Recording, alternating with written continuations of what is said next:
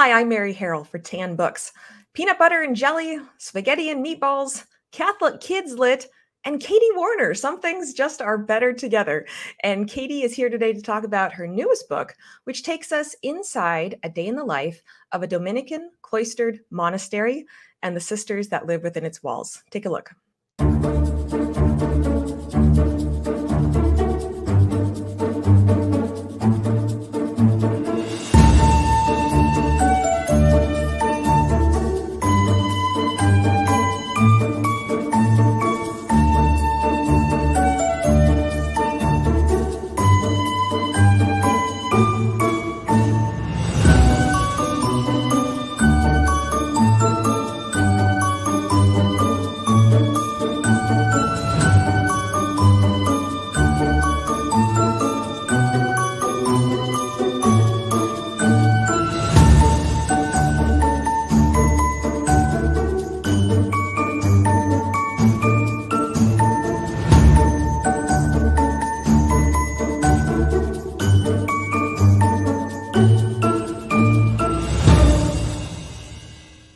There it is, pretty darn cute. Katie's here with us today. As I said, she's a Catholic homeschooling mom. She's the author and editor of the First Faith Treasury series that you can find here on Tan Books. Her other picture books include Father Ben Gets Ready for Mass, Lily Lelek, Future Saint, and Listening for God, Silence Practice for Little Ones. Katie also writes for the National Catholic Register and helps others come to the church through Catholics Come Home. Katie, thanks for joining us. It's so good to be with you, Mary. Katie, how did you get to this picture book about Sister Clare? How did you pick the Dominicans? What was your inspiration behind this? Yeah, so we knew for a while after the popularity of Father Ben Gets Ready for Mass that we wanted to do a book for religious sisters. I think it's a much lesser known and understood life. For most Catholics have never been to the grounds of a cloister, let alone inside of a convent. So we thought it'd be really neat to give people a look inside and to help them experience a day in the life of a cloistered nun. One of my dear friends from graduate school had actually been discerning her vocation with the contemplative Dominicans and made her final vows during the process of Meg and I working on this book. So she and I wrote letters back and forth about her daily routine, and I used her schedule as the basis for the storyline. So the timing of her solemn profession couldn't have come at a more Holy Spirit driven time, because Meg and I got to attend, and Meg was able to get a really good look at the grounds and the chapel, and was able to base much of the artwork on the actual monastery. So we, in the end, received permission from the prioress to include a photo of our friend, Sister Dominic Mary of Mercy, that she took with us while we were at her solemn profession in the back of the book. So it's really fun for kids to get to the end of the book and then to see the real life nun that has ties to the story. Wow. Just like in thinking about how the apostles were real people, the saints are real people. Religious sisters are real people. They are not made of plaster. They're actual real flesh and blood, right? As I've mentioned before, very few Catholics really know much of anything about this type of religious life, specifically life in a cloister. We see priests and active sisters fairly often, but the life of a contemplative monk or nun is reserved. And so it's kind of mysterious to us. And it's funny because one of our pre-readers was actually surprised, maybe shocked is a better word for it, to see Sister Clare napping and playing during her typical day. And I think many of us, without realizing it, can kind of picture nuns just kneeling and praying all day long. And trust me, they definitely do a lot of praying, but there's actually a lot more to their day. It's filled with chores and work and rest and leisure. And the book makes all of that tangible and sort of peels back the curtain on what's really going on in a convent behind those closed doors. So these are women who still need to run their home and grow together as a family. And my friend, Sister Dominic Mary, has told me before that her life is very much similar to our family life. There's sisters that you're close to and sisters that you don't really get along with. And there are chores and tasks that you don't always feel like doing, and you're required to be obedient to the superior. But then there's also so many joys, again, again, as in family life, getting to grow in holiness together and celebrate the prayer, celebrate, or pray together and celebrate the sacraments together and do liturgical living together, play games and laugh and make memories. And so I think that, and I hope that children will really enjoy experiencing all of this throughout the book, Sister Clare Gets Ready for Prayer, and adults can maybe even learn a little bit along the way too. Katie, you made a great decision, I think, in this book, in that you would break what they call the fourth wall, in that you actually talk to the reader and you ask the reader, probably a child, to light a candle or to say a little prayer with you or to stand up, sit down, kneel down, all those things. How did you come to that decision that that would be your tone for the book? Yeah, so I really like this aspect of Sister Clare. Like you mentioned, the children are invited to interact on every page. So they'll sing, they'll count, they'll move around, they'll talk about what they would do in their free time if they were a nun, pray with the sisters, and more. Having this participatory element of the story really brings the whole book to life, and I think makes it an experience and not just a book. It kind of allows you to create memories as a family, and it makes the book really fun in a way that has the child asking for repeat readings, and then also delights the adult who gets to engage with the child in the story. It also just helps with memory. Having these kind of tactile ways to interact with the story as you're going along really cements the teachings of the book in the memory of the child. I was actually really surprised, honestly, Mary, that all of my kids, from toddler to the almost 10-year-old, really loved the prompts and to connect with the book, and then also sharing their thoughts. It was such a joy for me the first time I read it with them. And I learned things about my kids in the process too, which was really fun. That's darling. So I was just going to ask, what inspires you with your own kids? I'm sure you do a lot of reading at home, both your kids reading and read alouds. What are some of the stories or authors or book series that have inspired you as a family in your literary journey together? Yeah, absolutely. I think that one of the things that helps us tremendously in helping to foster vocations in our children and teach them about vocations is just good books. So we really immerse ourselves in the lives of the saints. I love Tan's series from Mary, Fabian Windia. All of those saint chapter books are just fabulous. And we're always in the middle of reading one as one of our read alouds. And the kids know they can pretty much expect me to cry at some point during those books. They're just, the stories are so touching and immersive. And I think just reading and studying the saints together is probably one of the capstones of our, theology at home with the kids. We always make sure that we're spending time every day in the Bible together and in the lives of the saints. And it really creates a lot of amazing conversations. Also, because as kids, I don't think my husband and I really immersed ourselves in the lives of the saints nearly as much as our children are able to do now. And so we're often learning for the first time what's going on in the lives of these saints, applying it to our own lives. And it's really amazing to see my children bring up the saints in everyday life and experiences as if they were their friends. And that's who they're meant to be. They're meant to be our friends in heaven. And it's neat to have children today, through great books, be able to bring their faith in a tangible way into the home and in a way that they can discuss those things with their parents and see their lives reflected in the books, and then also see what they're learning in the books reflected in their own lives. Makes for great conversations around the dinner table when you can bring in saints you've read, stuff that's happened to you, and bring it back to your family life. Incredible.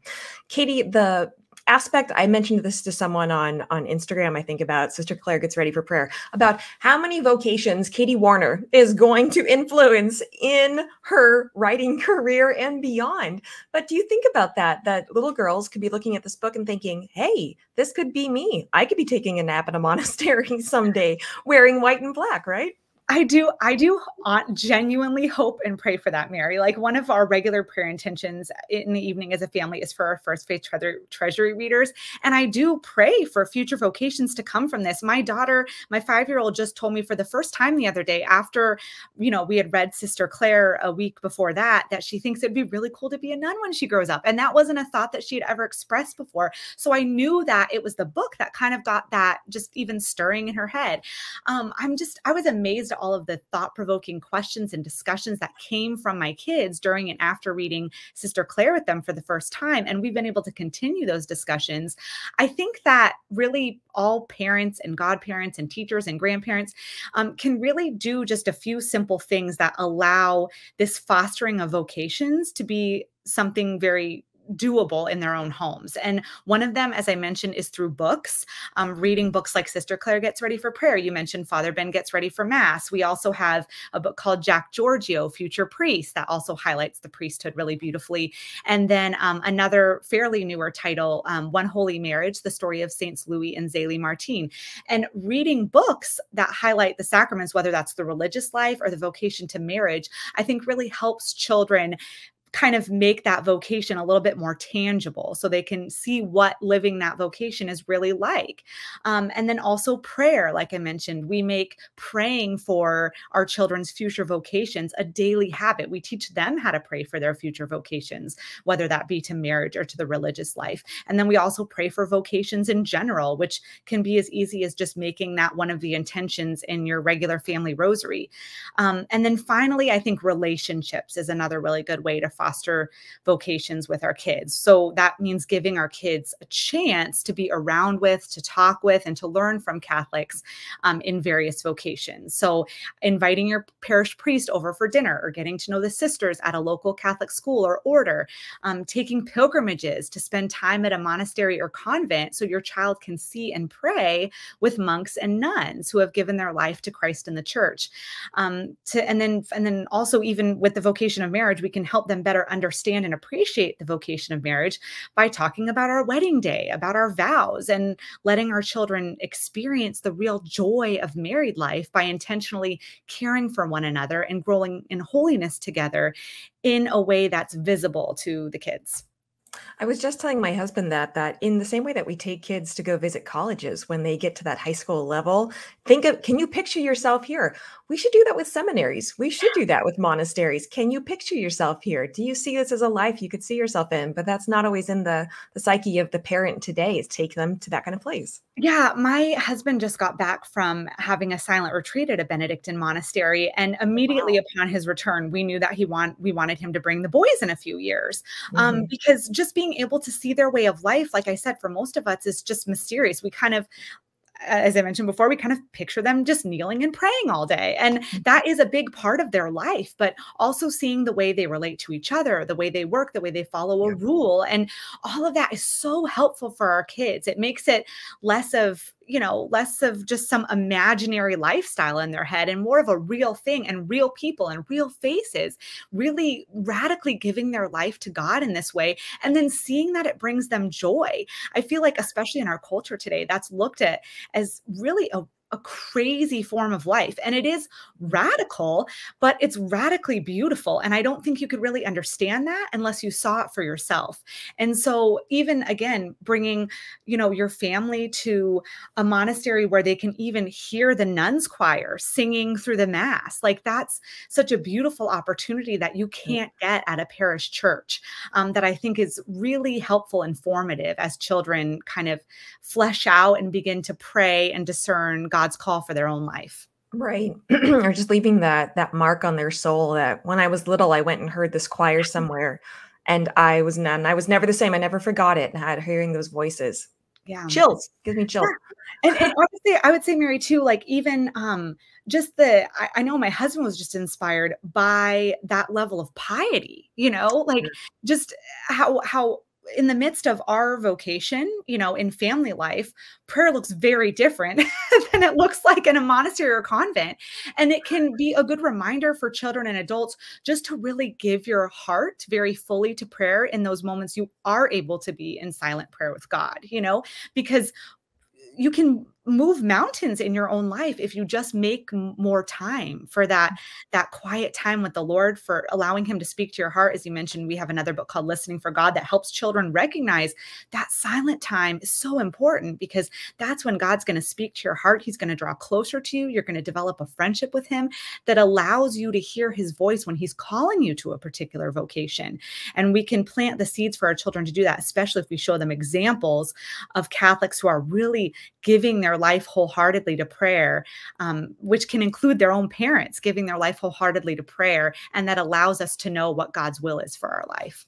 Of all the feedback on your books, and there's been a lot of parents who love one book or the other, I think I've seen the most people have feedback that listening for God has changed their home prayer life so much. Because I don't know what other Catholic book or Christian a book that teaches children about the power of you're like a modern day Mama Cardinal Sarah about the power of silence and translating that for toddlers. No one else has done that. That is humbling and high praise, and I will come nowhere near earning and deserving that title. But I actually had been reading The Power of Silence by Cardinal Sarah leading up to that book. And so it really was very much inspired by my own search for more of that quiet contemplative prayer in my own life as a busy mom, and wanting to teach my children those seeds of silent prayer. And what I love about the book, it was actually funny because there was an Amazon reviewer who had made an assumption about the book without reading it, which was so unfortunate, that, you know, this idea of we don't seek silence as an end in itself. And that's I completely agree. You know, we don't just seek silence to go into like internally into ourselves and stay there. We're seeking silence as a way to hear God's voice. And so the story actually uses the story of Elijah in scripture as the basis for the storyline, and that idea of the still small voice. And he wasn't able to hear that still small voice until he quieted himself. And so children, as they're busy and, you know, just going about their days, it kind of listening for God allows them to jump and to roar, you know, like a fire, and to pound the ground like an earthquake and get their wiggles out, and then encourages them to be quiet so they can learn those building blocks of prayer, because we can't eventually hear God's voice until we learn how to be quiet first. And then in the book, I also mention in the back how we can hear God's voice in other ways in our life too, because some children think, well, I'm quiet, but I can't hear God speaking to me. And it helps to encourage them by showing them that God is actually speaking to you already. He's speaking to you through his word. Every time you read sacred scripture, that's God's message and love letters to you. And he's speaking to you through other people in your life. He's speaking to you through nature when he puts a rainbow in the sky after a storm. And so it just kind of helps children have a tangible way to start recognizing that God is trying to speak with them. He already is, you know, communicating with them.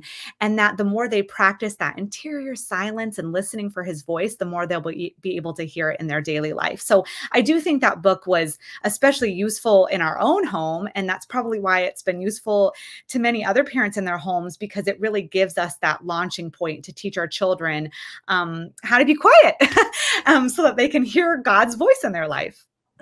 Everyone likes a little more quiet in their home. There's no one that says, my house is too quiet. I can be more like. Katie, wrapping up with you here, what surprises you in your own, looking at this growing stack of books that you have authored now? What has surprised you about assuming this life of the, not just Catholic children's literature author, but also just a Catholic author in general? Yeah, actually, Mary, more than people commenting on any particular book, I do have people ask me very frequently, where do you find the time? And I think the answer is that I don't even know. Like sometimes I say, yeah, how am I finding the time for this? And I really believe that the Holy Spirit wants this work to be done. And so he's making the time. I'm, like you mentioned, I am a homeschooling mom. I'm a full-time stay-at-home mom. My kids and my family life is my primary vocation. And I never want any work that I do to take away from that. And this beautiful children's book work, Mary, I'm gonna say all this without crying. Just watch. But it really has been such a blessing in our life, because it only brings life into the family and it doesn't take anything away. And I thank God for that every day, because I love reading beautiful children's books to my kids. And Meg and I got into this work because I wanted her artwork to be available to more people, because it's beautiful. And she's phlegmatic, so she could use a choleric that may, help make it happen. But also because we really wanted our faith represented in a good, true, beautiful, and fun way, while still being solid and catechetical to our children, so that we could plant these seeds of truth in their heart and have these discussions and experiences that we really wanted to have with them over good books, and to have Catholic children's literature that our kids were as excited to grab off the shelves as they were their secular counterparts. And so thanks to Meg and Amy and Leah and some of the amazing illustrators that I work with, they've really allowed that to happen, because these books obviously wouldn't be what they were without the incredible artists behind them. And I'm just thankful for that every day, because I've seen the impact they've had on my own children. I mean, my son still reads Jack Giorgio almost every day and wants to be a priest when he grows up. And books can really change lives, and they can change the hearts of young children. And I'm truly thankful that I get to do this work. And I feel like just Mother Teresa once said that she was a little pencil in the hand of God. And I feel like that when it comes to the children's book. I'm just your little pencil for as long as you want me to do this. I'm so thankful to be on this ride, and I hope it can last for many decades, because I'm enjoying it so much. And I'm very thankful to Tan for making these books so widely available to kids all around the world. Well, I know there are moms and dads across the country, probably actually around the world, who are grateful that you have taken the time to put these models of what children can be in the religious life out for all children to see, hold in their hands, think about every day, think about in the years to come. So thank you for all the work you've done on these. Again, the book today is Sister Clare Gets Ready for Prayer. You can find it here on tanbooks.com and also at your local Catholic bookstore. Katie, congrats on another amazing, amazing project. Thank you, Mary. It's a blessing. Thanks for allowing me to share more about it today.